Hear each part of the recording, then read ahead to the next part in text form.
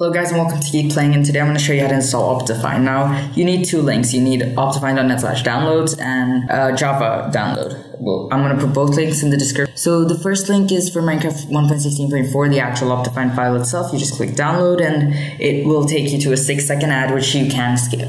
Okay, after skip the ad, you just click download again and it should pop up over here depending on what browser you're using. Just save it to anywhere you want. If it gives you this type of error, just press keep. I assure you OptiFine is fine, it's not a virus at all, so yeah, relax. Now while that's downloading, I'm gonna download Java. You click on the second link in the description and then save the Java setup to wherever you want. And after the Java setup's done, you just open it and you should get a Java setup pop up like this. It might not be the same colors because I do have a Windows theme installed.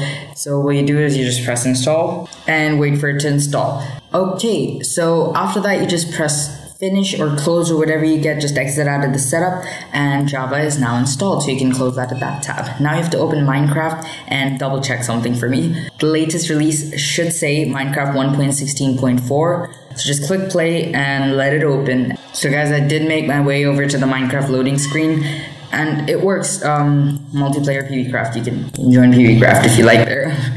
And I'll quit the game. Open up your File Explorer, wherever you save the OptiFine file, and then double click the OptiFine file, and then you'll get a pop-up like this. All you do is just press install, and if you followed all the steps correctly, it should just install and say OptiFine is successfully installed, and that is it. And you should get this that just pops up and it's already selected. And enjoy extra FPS.